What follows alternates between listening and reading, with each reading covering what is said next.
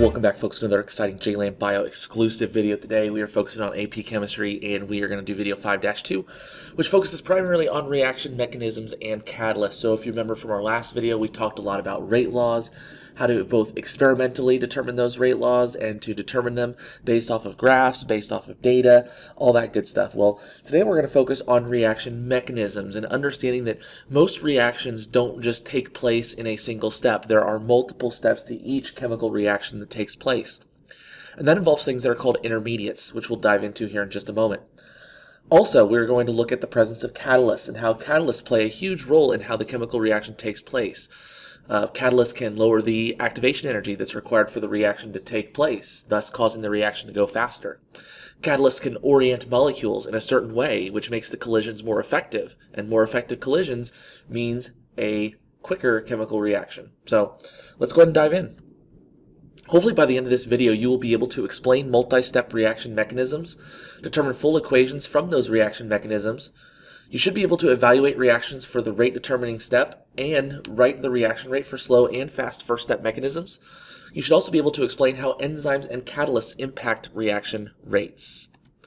So let's go ahead and get started talking a little bit about reaction mechanisms. Now, while balanced equations give us reactants and products for a reaction, it really doesn't tell us much about how this process happens.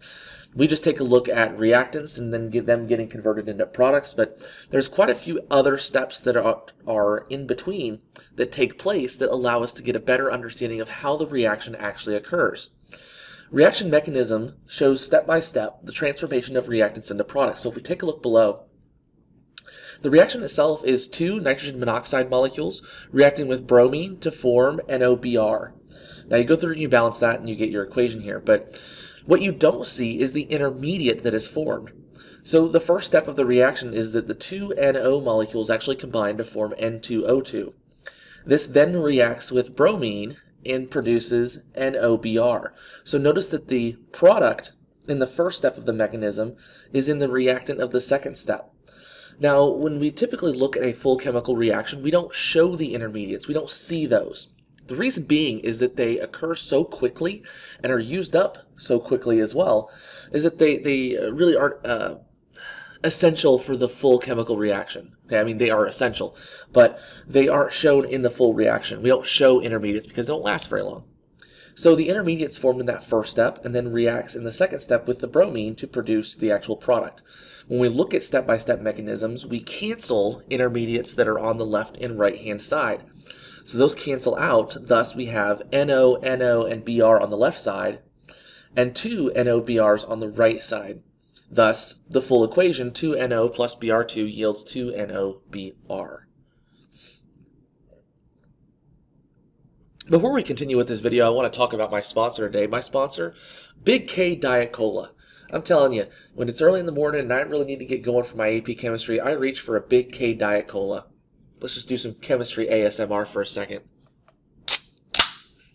Oh.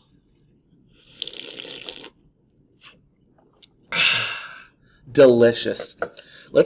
Speaking of delicious, let's talk about reaction mechanisms. We call these specific names based on the number of molecules that are in the reactant part of the reaction. So unimolecular would be a single molecule that forms a product. Bimolecular is two molecules that form a product. And trimolecular is three molecules that form a product. Now these are for the elementary steps. Trimolecular is very, very rare for a single step mechanism because you have to have a lot of interesting kinetics actually go through and take place to get that to happen. Notice the rate laws as well. The rate laws are directly related to the coefficient that you would find in the balanced chemical equation. So take a look at the bimolecular, for example. A plus B yields the product, so that's first order for A and first order for B. But if I have two A's, then the reaction order for that particular reactant is 2. Now keep in mind with unimolecular, bimolecular, and trimolecular, the total order of the reaction is the individual orders added together. So unimolecular A is 1, bimolecular, whether it's AB or A2, the reaction order for that is 2. And then same with the ones down at the bottom, those all have a reaction order of 3. And you know how that plays a really important role in determining the rate at which the chemical reaction takes place. Let's take a look at multiple mechanisms. So many times multiple steps are required for a reaction to take place. We took a look at that previously.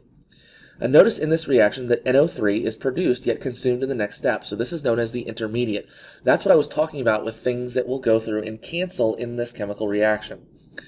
It's typically very unstable, the intermediate, and never really isolated in the reaction, so we don't include it in the full chemical equation.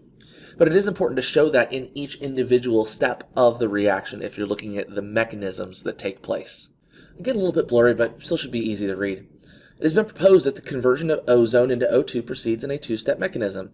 It wants us to describe the molecularity of each elementary reaction in this mechanism. It also wants us to write the overall reaction and identify any intermediates that are in the reaction. So let's take a look and see what we got here. So it first wants us to describe the molecularity of the elementary reaction. Well, this first one here, we have one reactant, so that's going to be unimolecular. And the second one here has two, so that's going to be bimolecular. Pretty easy.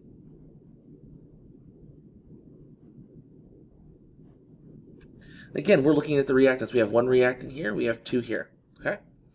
Next one says to write the equation for the overall reaction. Well, remember, we need to cross off any intermediates that exist in the products of one and the reactants of another. Just kind of like what we did with the net ionic equation. Very, very similar to that. So notice that we have oxygen and oxygen there. So that's our intermediate, so we're going to go ahead and get rid of that. So what we end up with is two O3s, and that ends up forming three O2s.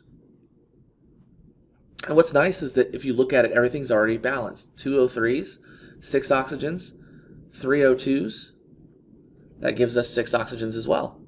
And it asks us to identify the intermediate. Well, we crossed off the intermediate. The intermediate here is going to be oxygen. Okay? Again, pretty straightforward there, but make sure that you can identify the intermediate and determine the molecularity of each individual step in a reaction mechanism. So most of the reactions we're going to take a look at will be elementary reactions. That is pretty basic and straightforward steps for reaction mechanisms. In this case, the rate law is based directly on the stoichiometric ratio. So here, we talked a little bit about this earlier, A plus B yields your product. So the reaction rate is going to equal K, which is your reaction constant, multiplied by the concentrations of A times the concentration of B. If we have two A's that are converted into products, the rate is K times A squared. Remember, we talked about that with the rate law, and the order is based directly on the stoichiometric ratios that are listed there. All right? So when we look at and try to determine the reaction rate, it's important to understand that the overall reaction rate for multi-step mechanisms are determined by each individual mechanism. Some steps will be slow, and some steps will be fast. The step that determines this is the rate determining step, which is always the slowest step. This governs the rate law for the entire reaction. So think about it. It's just like what they say with like the armed forces and things like that. You're only as strong as your weakest member. Well, your reaction is only as fast as your slowest step. So just got to keep that in mind, that the slow step of the reaction always, always, always determines the rate of the reaction. So there are two different ways to determine the reaction rate of a reaction mechanism, and in order to do that, we need to determine which step is the slow step. Now, once we determine that, we can follow certain rules to determine the rate law that governs the reaction mechanism. So the first thing we're going to look at here is that if the first step is slow. So if the first step is slow, then the rate of the entire reaction is based off of the reactants of the first step of the mechanism. So it's pretty straightforward. If the first step is slow, take the first reactants that exist in that first step and turn that into your rate law. Remember our reaction order, so we need to look at the stoichiometry. We need to look at the coefficients of the balanced equation, and that's going to help us to determine the total reaction order as well. So let's do a practice problem. The decomposition of nitrous oxide, N2O, is believed to occur by a two-step mechanism. N2O yields N2 plus O, and N2O plus O yields N2 plus O2. Write the chemical equation for the overall reaction and determine the rate law for the overall reaction. Well, the first thing we want to do is write our overall reaction. So in order to do this, we need to look and cancel any intermediates that we might have here. So if I take a look at the products of my first step, I have an oxygen, but I also have an oxygen as a reactant for my second step. So those are going to cancel. So what I end up with is 2N2O yields 2N2 plus O2. And there's my overall reaction for the entire thing. I just take what are in my reactants and my products and kind of add them up. Always check to make sure your equation is balanced, and we're in good shape. The next thing says to write the rate law for the overall reaction. Well, in order to do that, remember, we need to determine which step is slow and which is fast. The very first step is slow. So all that's going to govern this reaction is the reactant. Okay, so the rate law for this, rate equals K times the concentration of N2O. And since it's first order, because you look at the coefficients of the equation, it's 1, okay? So we don't even really look at the fast reaction. Remember, the slow step is the one that determines the rate. So all we're looking at is what's in that very first reactant part. Since that's the slow step, that's what governs the reaction. Don't be fooled by the overall reaction, okay? Don't be fooled by this. Make sure you look at which is the slow step and follow the rules as they are discussed, all right? Let's move on to the next thing. So slow step is pretty straightforward, but fast initial step gets a little bit trickier, so hear me out. In this instance, the second step is rate determining, and its rate is K equals the concentration of NO times the concentration of NOBr2. Now, if we take a look here and think about this, and think about what we talked about earlier, NOBr2 is an intermediate that is very unstable and has a low, unknown concentration. It reacts so quickly in that step that we really don't know what happens to it. Since NOBr2 is made so quickly from the original reactants in step 1, we can consider them part of the slow reaction step. So, what we're going to do is we're going to substitute the reactants from reaction 1 with NOBr2 because it occurs so quickly that basically NO and Br2 are part of step number 2. So we simply substitute them in for NOBr2, so the new reaction rate is K equals the concentration of NO times the concentration of NO times the concentration of Br2. We substitute those parts of the fast reaction in for the slow. Or, as we get when we get everything taken care of and balanced out here, K equals the concentration of NO squared times the concentration of Br. So, again, when the first step is fast, we take the reactants of that first step and substitute them in for the intermediate part of the reaction, okay? So it's a little bit trickier here, but I mean, again, it kind of makes sense. They're made so quickly that it essentially is a part of the slow reaction mechanism. Let's do a practice problem just to double check to make sure we understand what's fully going on here. Show that the following reaction mechanism produces a rate law consistent with the experimentally observed one. So what we need to do here is determine the rate law of this reaction, okay? So first thing we need to notice is that we have a fast first step and a slow second step. So this step is rate determining. So let's start off by just writing that out. So the rate is equal to K times concentration of N2O2 times concentration of Br squared. Okay. Now remember what we talked about previously. This is an intermediate. It reacts so quickly that we can assume that the reactants of step number 1 are a part of the reaction rate. So we're going to substitute these two guys in for that.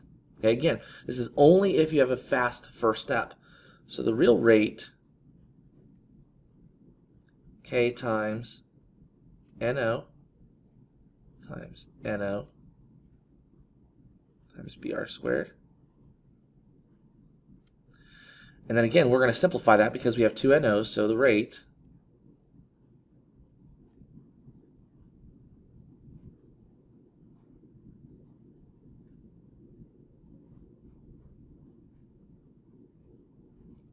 and there's your final rate.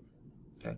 So again, if it's a fast first step, we're going to take the two reactants in step number 1 and substitute them in for the intermediate that is found in step number 2. Okay. Again, fairly straightforward, but a little more complex than if you have a slow first step. So let's wrap up by talking a little bit about catalysts. And before then, we need to really focus on activation energy. Activation energy is the amount of energy required to kickstart a chemical reaction. A reaction will not start unless it has a little bit of energy to kind of get things going. A catalyst is added to lower the activation energy required for the reaction to take place. And this is typically done by finding a mechanism that requires less energy or helps with the orientation of the molecules to increase the number of collisions. So if we take a look at the reaction diagram down below, we have our reactants and we have our products. Our reactants without the enzyme require an enormous amount of activation energy to start the chemical reaction. Notice in the blue line, though, that the activation energy is lower with the enzyme. And this can be because it found a new mechanism, it orients the molecules in a certain way. Regardless, it lowers the activation energy for the reaction to take place, which means that the reaction is going to take place faster. Catalysts many times will cause the reaction rate to increase hundreds, even thousands of times faster than without the catalyst.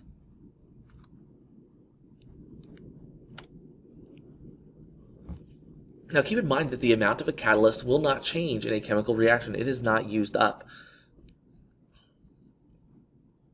So catalysts continue working regardless of the amount of reactant or product. Again, some bind to the reactant, which either orient the catalyst in a way where collisions are more ideal or react with less energy required. Some create a new intermediate through bonding, which is more energy efficient and thus requires less activation energy to take place. And some work as a surface catalyst. So if you look at the right-hand side here, that hydrogen attaches to the catalyst and it actually helps break that apart. A lot of times metals can be used as a catalyst in chemical reactions. Ethylene then reacts with the hydrogen that's present on the catalyst itself, which forms two molecules of ethane, which forms a single molecule of ethane. So catalysts can work in a variety of different ways. It's just really important to make sure that you take a look and understand which catalyst is doing what particular thing. All right, guys, that kind of wraps up this unit. Pretty quick, pretty straightforward, but make sure you understand how to explain multi-step reaction mechanisms, determine full equations from those mechanisms, evaluate the reactions for rate-determining steps when it's slow or fast, and explain how enzymes and catalysts impact reaction rates. We're going to start with thermodynamics in our next unit. Really, really exciting. Looking forward to continuing with the second half of AP Chemistry. Appreciate you guys. Thank you so much for all that you do, and we will talk to you later. Make sure you like, subscribe, leave a comment down below, shop merch on the Jayland Bio Store, and we will talk to you later. Bye-bye, guys.